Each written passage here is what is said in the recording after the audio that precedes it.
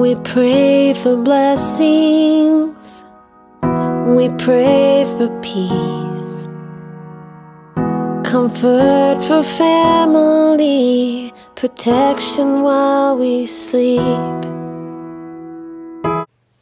Hello everybody, welcome back to my channel, and if you're new to my channel, welcome to my channel. So I decided I was gonna go ahead and do a 35-week update. I'm just gonna go ahead and jump into this. I have my notes right here as always. So I'm 35 weeks and 1 day as of today. And the information, excuse me, my cough is coming back, so if I'm coughing constantly through this video, I do apologize, but it is coming back. So, the app that I do get all my information from is called the Pregnancy app or the Pregnancy Plus app. So that's what I use to get all my information and to keep updated with the baby. Baby is about the size of a honeydew.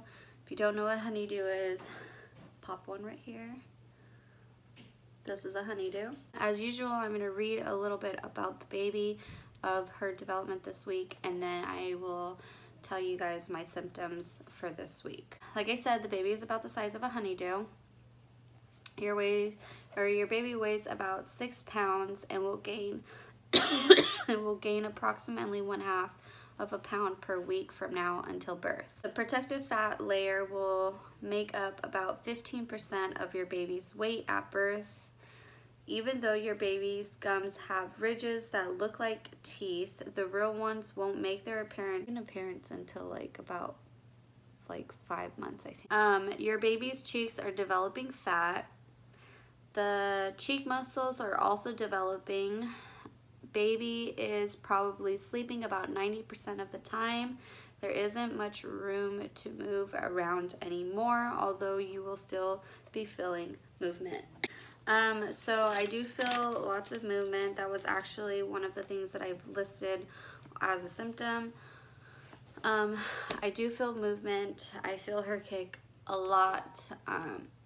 A lot of my family members got to feel the baby move this weekend. I was really happy for them to be able to feel the baby move. They asked if they can try to feel the baby move, and of course I said yes. And that's how it worked out. So I'm really happy that they actually got to see the baby move this weekend, or feel the baby move this weekend. So if you are new to my channel, then you probably don't already know, I do have heartburn.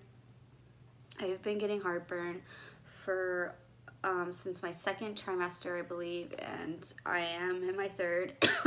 Obviously, I'm 35 weeks. I'm already nearing the end. But I have been getting heartburn since my 2nd trimester, the beginning of my 2nd trimester, and it has not stopped. And if you didn't watch my last video, then you don't know that nothing is helping it anymore.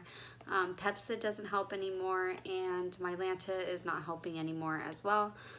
The doctors do want to prescribe me some medication that is stronger, but they don't want to prescribe it because of the type of medication it is. So I am just trying to pull it out and push through it. I've only got a few weeks left, like a month, and then it'll go away as soon as I have her. My next symptom is tired. I am feeling super tired lately. I just don't have the energy. I want to take a nap every day. And then sometimes I'll get a day where I'm just full of blasted energy. But it also depends on the night I had before, because one of my symptoms that I actually have listed on here is insomnia and restless leg syndrome, aka RLS. So if you see me posting on my Instagram, and if you're not, please go ahead and go follow, because I update on there pretty often about baby and myself. If you ever see me using the term RLS, that is what I am talking about. It is restless leg syndrome. It's basically like I cannot get my legs to relax. They just want to move, they want to run, they want to kick. And I've been dealing with this during the day now and mainly at nighttime. So it just really depends on the night before and if I'm going to be tired the next day, obviously. And then I am starting to swell now. It's more consistent that I'm swelling mainly at nighttime. It's not every day, but it is happening mainly at nighttime. And then my next one is being hungry. I feel like I'm hungry mostly all the time. Like I wake up hungry. I wake up in the middle of the night hungry now. But as soon as I start eating, I kind of start to lose my appetite. But I do force myself to eat because I know I need to eat for myself and for the baby. My nesting period has started. So if you didn't watch my last video, it was a day in the life video, and if you didn't, please go ahead and go check it out. So I had my sprinkle this weekend, aka a baby shower, just very smaller, which it was actually still really big. We got so much stuff, and we're so incredibly thankful and blessed for everything that we got. And it's just made it really exciting and very, very real. So because of the baby shower, I have started my nesting period. I actually started last night. We got home. Yesterday was Sunday. So Sunday night, I actually started to organize all my baby clothes for her as far as like size. So I like to organize all my clothes per size, which I'm pretty sure a lot of parents do. I have her crib up already, or her bassinet slash crib inside of our bedroom. And if you guys want me to do like a room tour after I'm done nesting, let me know. I don't mind. Comment down below or like this video and let me know if like you would like to see that, if that's something you would like to see, like how I organized our room to work around the babies, both of our kids.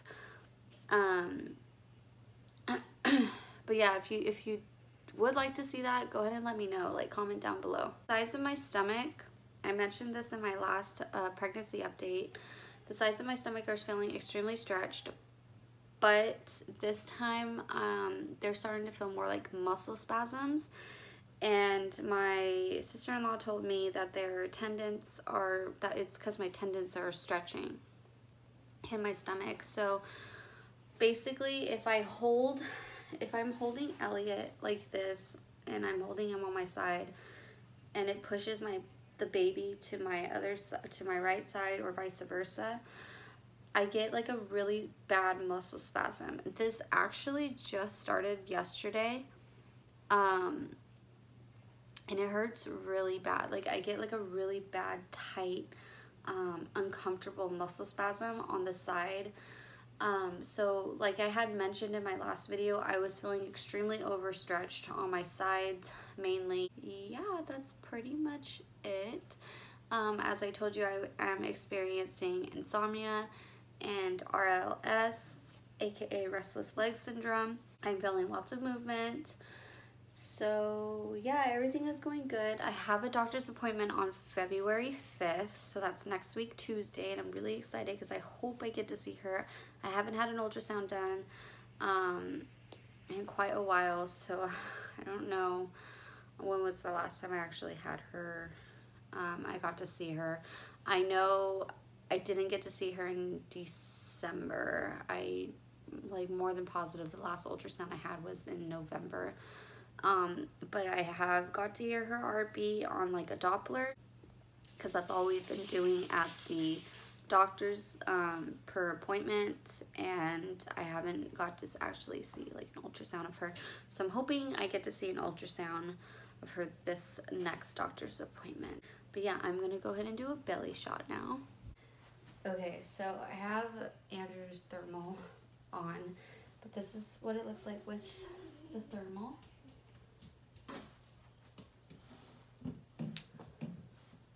Elliot's outside the door, so.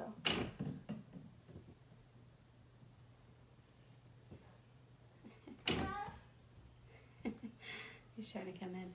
And then this is what it looks like without the thermal. This is the front view.